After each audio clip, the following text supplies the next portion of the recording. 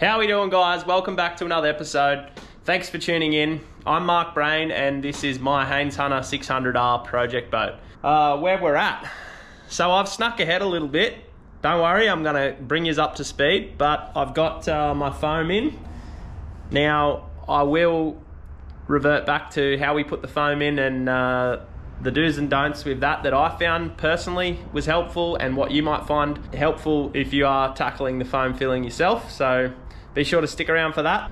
Alrighty, well I'm gonna have a crack at filling the boat with foam. So we've got our voids all prepped. Well, I've prepped one void to start with because I'm just gonna do this as a little bit of an experiment this time to see how much we need, how long it takes to cure off. Now, everything I've read about it, it's quite straightforward. You apply equal volume parts of part A and equal volume parts of part B, mix it for 25 seconds, and then pour it into the whole void that you're going to fill or whatever you're going to be using that foam application for. Now, everything I've read up until now is pretty simple. So what I'm going to do is have two separate containers. I've marked A and B on them for simply pouring into. So obviously you want to pour into separate containers of each part first and then pour into one common container to do your mixing and then apply using that. Some interesting facts about the foam. So it's not a waterproof foam. So don't think this is a waterproof application because it's definitely not. It will displace the water.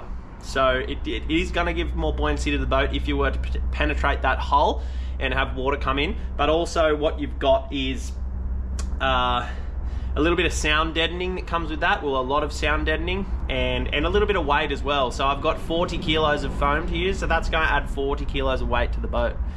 Now, I'm just going to fill those voids and then we'll cut it off flush, resin seal the top of it with a coat of resin, and that's essentially what we'll adhere our floor down to. So that'll be in between the stringers obviously and those cross members, and it will glue down to that. Now some people like to drill holes in their boat between the stringers and the voids to drain water out. Yes, potentially water can get in there, and yes, potentially that's a good idea. The reasons I'm not doing that in this boat: first, we're using vinyl ester resin. It is waterproof. Second, we're gluing the floor down to this. We're sealing the compartment right up, and I don't intend to penetrate those compartments with any screw fittings or anything. So I personally can't see water getting in there, and it will be glassed in really heavily. So they're the two main reasons why I am not penetrating those compartments between them. So if you're doing this yourself, feel free. Again, I am just doing this of what I believe is the best option available to me and suit my needs. Here we go, let's crack into some mixing of the foam.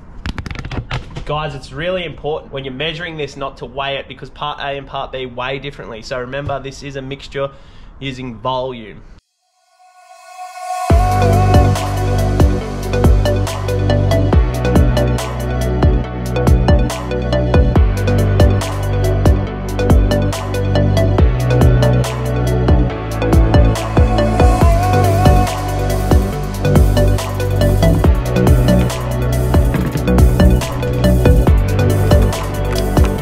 Got about 25 seconds to use it.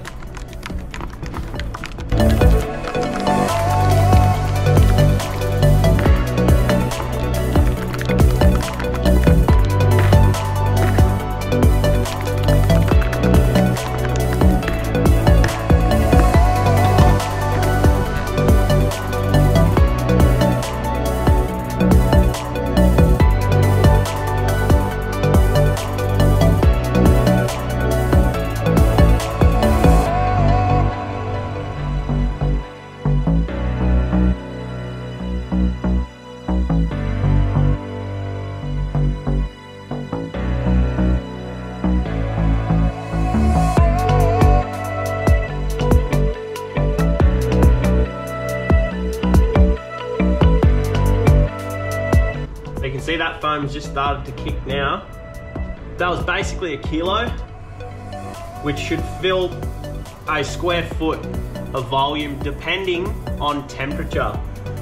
Now it is a little bit colder today, so I do not expect crazy distance, but I just wanted to fill a larger compartment first, just to have an understanding of how this stuff works before I continue to mix larger volumes. But as you can see, it's starting to certainly fill that void nicely.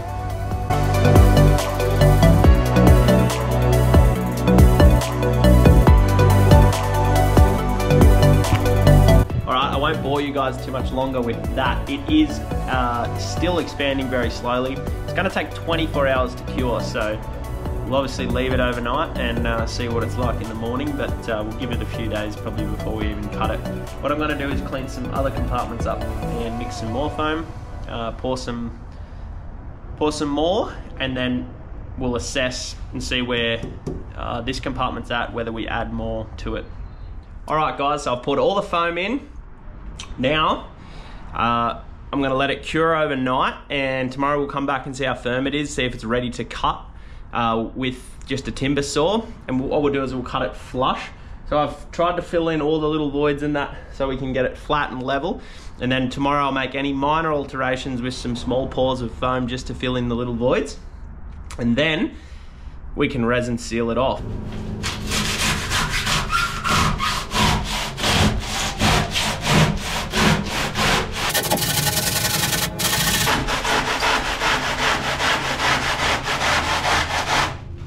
Now you can see guys, I'm definitely staying high here. That blade is dipping in and bending up, but it's definitely high on that side as well, so I'm pretty sure we've got plenty of material left on that.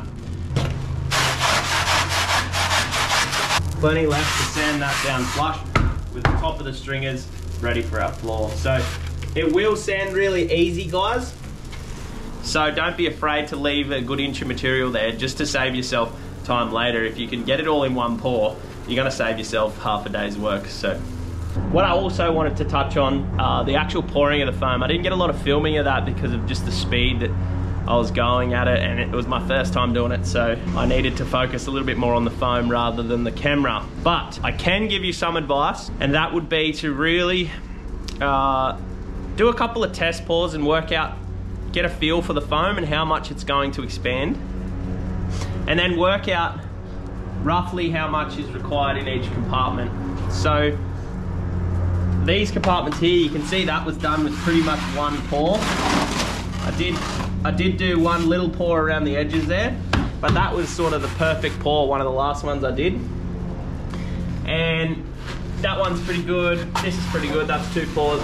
But as you can see, sort of as we work further back from where I started coming round, it was more and more pours. Now the more pours you do, the more uneven it seems to get. Now that does a couple of things. It makes it more difficult to fill the voids that you're creating by pouring more, because every time it expands it's sort of pushing out to the edges and creating more little dips and things. So if you can get it in one pour, it's certainly beneficial to you. Now that said, I'm happy for this to be a 2-step process. So what I'm going to do is cut down this side now and try and stay as high as I can, sand it down to where we need it to be, and then we'll come back, clean everything up, and then we will foam fill all the little voids again. So should only be one more step away from sanding this down and prepping it for the floor to go down.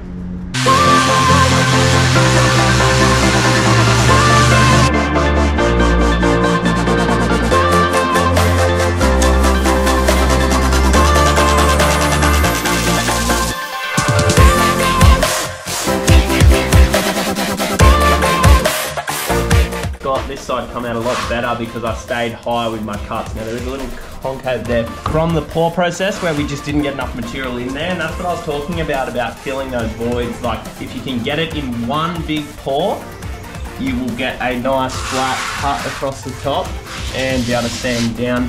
Whereas if you do multiple small pours, you end up with spaces like that. But guys, that's probably a really good place to leave this video.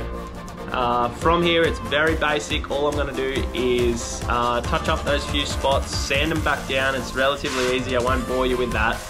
And then before the floor goes down, all we'll do is resin seal, so it'll be an unwaxed resin coat. A few guys have been asking why we use unwaxed resin and waxed resin. So the crux of it is that unwaxed resin, which is laminating resin, can be laid in multiple layers without sanding in between the layers. Now the reason for that is because the resin is not fully curing without the wax in it.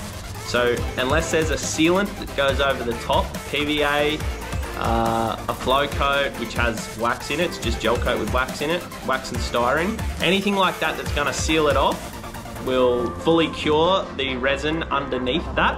However, you cannot lay multiple layers on top of anything with wax in it because the resin will not stick to the wax, so it must be sanded in between coats. Now the obvious reasons why we use laminating resin is to continually building up layers, building things while we're in the construction stage now, and then basically we'll work our way out with either, what I've been doing is places that aren't going to be seen, so they don't have to be aesthetically pleasing to the eye. We've used wax in our resin, so wax and styrene 5% mixed into the resin solution and then laid that on, which is fully curing the fiberglass. Now for anywhere that will be used externally of the boat, for example, the sides of the boat here, which you're gonna see, that will be flow coat. Now flow coat is a gel coat with wax in it, so